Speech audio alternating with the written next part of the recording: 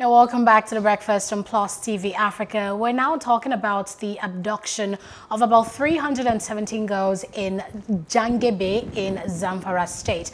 So over the weekend, news, broke, so to speak, that the girls had been released and they were, in the palace of the Emir of Anka waiting to be transported to the state capital and, back to their parents. But the state authorities, the Zamfara State Commissioner for Information and Culture, Suleiman Tunau Anka, tweeted on Sunday afternoon that the students were yet to be released. He went on to ask people to ignore news regarding the release of the abducted students, saying it's not true, but, quote, the state government and securities are trying to do their best. Recall that a week earlier, bandits had kidnapped dozens of pupils and workers of the Government Science College in Kagara, Niger State. The abductees were released on Saturday, and bandits had, last December kidnapped over 300 schoolboys from Government Science Secondary School in Kankara, Katsina State. So it's been like a string of abduction of secondary school boys and girls in northern Nigeria. To discuss this, we've invited legal practitioner Liborous Oshoma. Good morning and thanks for still being here. Yeah, good morning. Let's address, first of all, this misinformation about the release, of these boys. When the Kagara boys were still in captivity of the bandits, we saw stories like this. Lots of people said they had been released. Even a few people were interviewed confirmed that they had been released, but the government was yet to make it public. And it wasn't until days and days later we found that out. So would you say this is misinformation, or that the government is holding some truth from us? In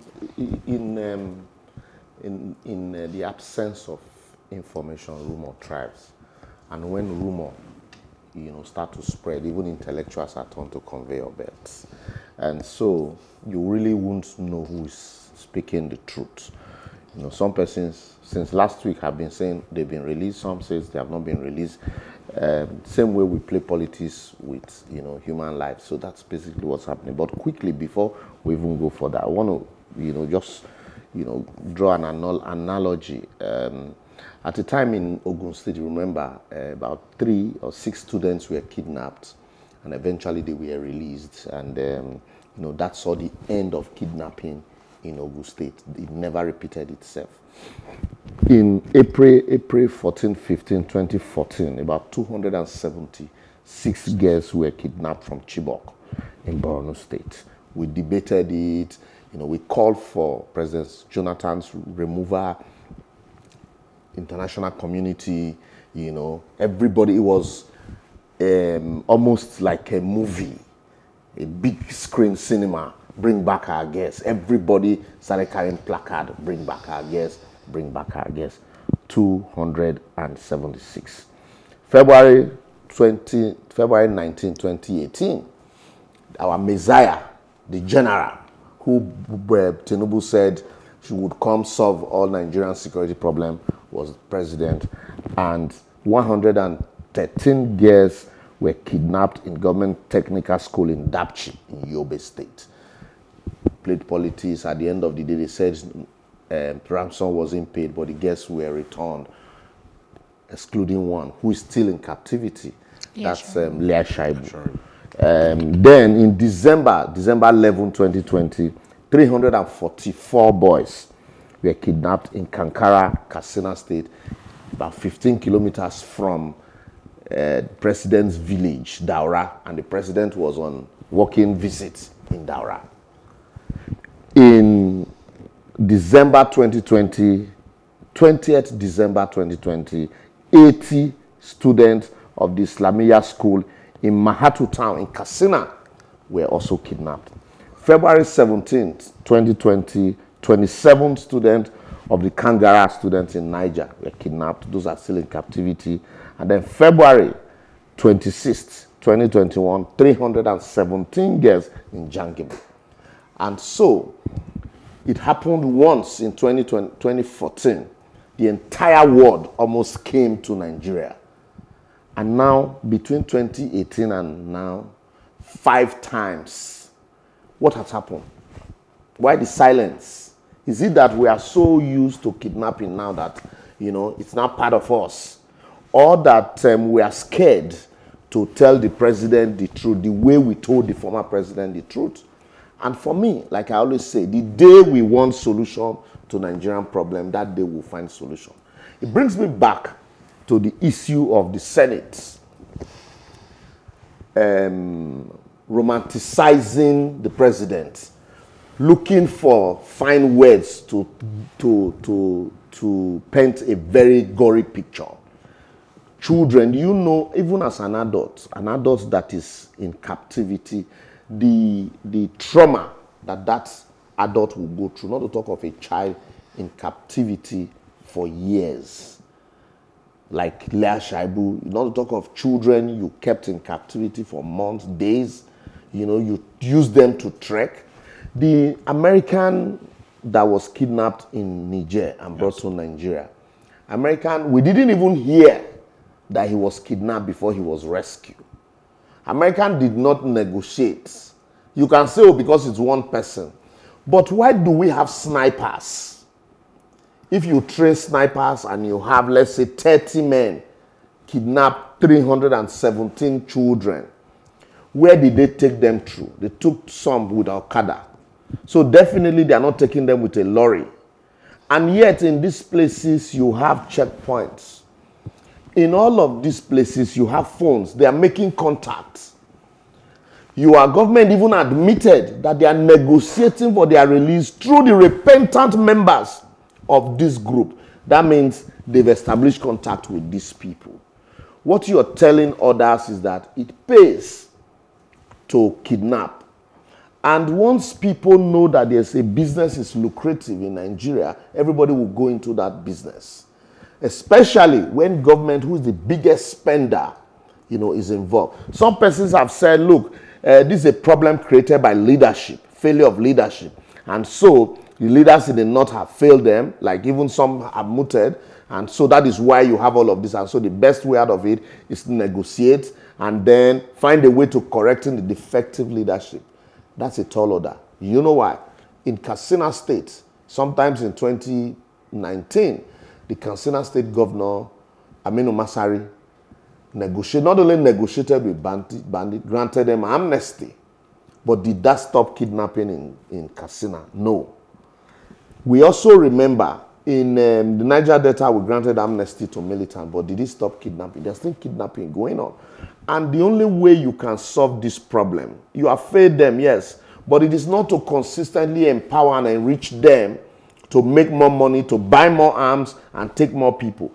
It is to put your foot down and say, not just to say we will not negotiate with them, but to take the hit to them, make kidnapping unattractive. In Italy, there was a time kidnapping was the order of the day, kidnapping for ransom. What did they do differently? They banned ransom. They outlawed ransom payments, and that it became a crime for you to even pay ransom. They didn't just ban ransom and folded their hands. They ensured also that they went after the kidnappers. Why is it that in Olu, the Minister for Defense, the Chief of Defense Staff has said we should defend ourselves. So people who are defending themselves in Olu are being labeled terrorists, and the army is coming out heavily on them. But you have terrorists who are terrorizing people and taking people hostage in the north. And government is saying we should defend, we should discuss with them, we should dialogue with them, we should pay them money because we failed them. What is your response? Didn't we fail those in Olu and the rest of us? Who will negotiate with the rest of us that are not yet carrying arms? What is your that's actually a good point to even bring up. The seeming PR that seems to be going into the banditry these days.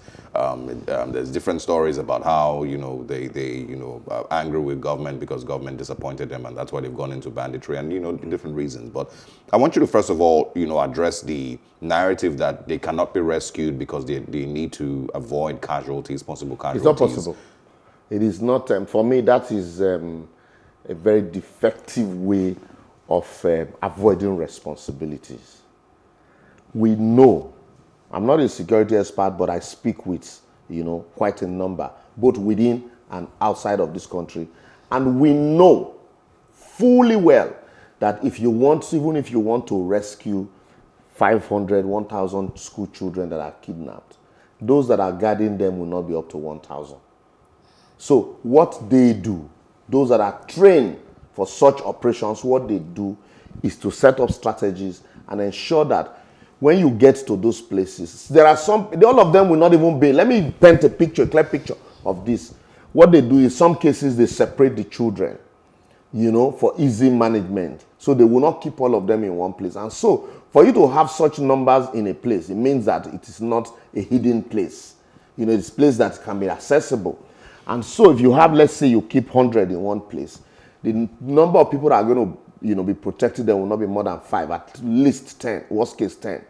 Out of those 10 persons, you will have like 2 that will be somewhere making contact. And then you have another 2 that will be on the road for surveillance and vigilance to ensure that if there are people coming. So if you want to take out these people, it's very easy. It's very easy. You have your snipers, and then you have your, what do you call it, undercover. And so all you need to, even before they are aware that you are around, some are already on the ground. At the end of the day, maybe 1 or 2 persons will want to use 1 or 2 child as human shield. But that's why you have trained snipers. And that's how, you know, serious-minded countries deal with crimes such as this. If it seems so easy as you've painted it's very easy. Why is the government stalling then? That is why, if you pick the newspaper this morning, the governor of Zamfara is telling you that the people, you'll be shocked at those behind all of this. Because when you look at, let me paint a picture. Look at all those cattle rearers, all those herdsmen you see in the bush. Do they look like people who collect 3 million, 5 million ransom? But they are the kidnappers that you know. But there is somebody somewhere. Do they even look like people that will keep money in account? But there are people somewhere who are the beneficiaries of this, you know, ring, who give protection, who give cover to them. Some of them are in government, some of them are big business people. So, and those are the people that might even be providing solutions to you on how to deal with it. But we have a DSS, we have intelligence agencies in the country that why should is it be that able to first and foremost, we identify that a particular section of the country, particular people from a particular tribe, Fulanis, are terrorizing others using their cow? The first solution for us is, oh, look, these are not Nigerians. They are Fulanis, but they are not Nigerian. And then the next one is, let us create grazing routes for them. And you admitted that they are not Nigerians. So it means that you are sympathetic to the cause of these people, either because you are a beneficiary of it, or you just don't want a solution to it. And so, and that's why, and then when you now have some of these persons in position of authority, they're going to look the other way. They don't care whether people are dying. And so you just call agencies. Oh, you have DSS, you have this. In all of this, ask, what role has the DSS played since the intelligence gathering agency, what role have they played since this issue of kidnapping started? Apart from you hear that they are negotiating ransom. I saw, let me just quickly throw this in. I saw, I'm not sure who it was now, but there's a particular interview that happened in the last 48 hours where someone had said the president should be giving kudos for, you know, successive rescuing of girls from Dapchi to Kagara, and the rest of them. And so he should be giving kudos and, of course, encouraged to do more, including this one. That's why I'm telling you, because we are scared to tell President Buhari that he has failed, that he should resign. Or even the National Assembly is scared to impeach President Buhari for failure of providing security, which is the paramount purpose of government. And so, rather, we say the Chibok girls were not released until after the election. And so, for this one, people have been kidnapped 5 times and they have all been released. But we don't care how much we spent to release them. We don't care. We don't want to look for the captors. Or in all of these that I've listed, nobody has gone to jail. Nobody has been arrested. Okay. And then we talk about dealing with Boko Haram. Nobody's even discussing Boko Haram again. Oh, we have shifted our attention now to kidnapping. And then somebody will say, let's commend the president. The president you hardly see, you hardly hear from, apart from his media aides. And that's the problem. That's the big problem. Would you say this President is justifying Buhari, it? sorry, quickly. President Jonathan didn't underperform as half as this, where we all called for his head. Now also, what's wrong? Why are we not calling for Buhari's head? A member of the APC that was criticized the president was sacked and then was arrested. And so everybody is scared. We are all dying by installment. And so we wait until that time happens. And we say, no, I don't want to be part of this. So President Buhari has not done anything even the president does not deserve a second time. The one thing that, apologies, Anita, one of the things you started this conversation with was talking about how the world, was on its feet when Chibok happened. Yes. And it seems to be entirely different now. Media drew attention of the world to Nigeria. Yes, so you can't kidnap 270-something girls in one swap. It means the president is a buffoon. It means he's ineffective. There was no name we didn't call him. Even the current president protested. They marched on the street. So what is the opposition even doing? The PDP, for example. And that's why for me, we are the ones in opposition. You see, what do you call it, governor of Kogi visiting PDP leaders, APC leaders, and the rest. These people are not quarreling. And that's why it's very convenient for them to move. The PDP is not a party in opposition. They don't even know how to play opposition. Apart from issuing statements, Logbodi or things, all opposition is just about issuing press releases. That's for him is opposition. They don't know how to play opposition. They will not suffer the consequence. Worst case, the opposition themselves to be beneficiaries of whatever defect. Just the same way this, what do you call them, incompetent bunch in APC also position themselves to be beneficiaries of the defect in PDP. And that's why they can even moot the idea of even fronting Goodluck Jonathan. As ineffective as President Jonathan was in his time, quickly, as ineffective as he was, President Buhari has raised the bar of ineffectiveness, of incapacity, of ineptitude. Okay, quickly reacting to that, we saw that Lai Mohammed said school kidnappings happens even in the most developed countries. I don't want to respond to Alhaji Lai Mohammed. He's somebody I used to respect when he was in opposition because I used to think he meant those statements then. But now I discovered that money and position can change the best of sense. And now it is so shameful. I ask myself sometimes, what will Alhaji Lai Mohammed want to be remembered for in Nigeria? What would he want his children and grandchildren to remember him for? When we talk about him, when he leaves office tomorrow, what would people talk about? Anyway, because we have short memories here, I have never, anytime Alhaji Lai Mohammed opens his mouth to defend this government, I quiver. And I ask myself, is this the same Alhaji Lai Mohammed? He's so bad now that people call him Alhaji lying to his face. And yet you still, if your children were kidnapped or your grandchildren are among the kidnappers, will you, in all honesty, tell your family members that children are also kidnapped in America? Mr. Liborous, we're really running out of time, but just quickly before we wrap up, Oleshoyinka gave a suggestion to how we can tackle this problem. He says any state where children are kidnapped should shut down in protest. Would this work? Are we ready to protest? When you protested in Lagos, we saw what happened. Even when people now attempted to go back to the same toll gate, we saw how combat-ready police. He's advocating a statewide protest, even from the state government, not just individuals. The government are looking for money. The government, you send police to them, they'll say we have been abandoned. Remember, last week, the Niger State government said it was abandoned. Nobody's asking him how he spent his security vote. So now you hear them, even if not the President Buhari, spokesperson issued that statement that they were not ready to negotiate. The chief of staff representing the president. Even the governor said they were ready to discuss. So these same governors that are ready to discuss with abductors to secure their position, are they the same people that would protest and are not thinking of solution? They're not even thinking of how to create, local security. Look at Amotekun in the southwest. We debated Amotekun, the Attorney General this, Attorney General that. And at the end, it's just another security, gatemen wearing uniforms. They're powerless in as far as security is concerned. Liborous, Oshoma, thank you so much. Thank you very much. I understand there's too many angles, that need to be spoken about with regards. Because I have children in school, I can imagine. Absolutely. We're out of time. We'll be, of course, back right next to talk about the demolition, that, of course, is taking place here in Lagos, the Oshodi Apapa shanties that have been demolished. Thank you very much, Liborous Oshoma, for stepping in, and we'll be back after this short break.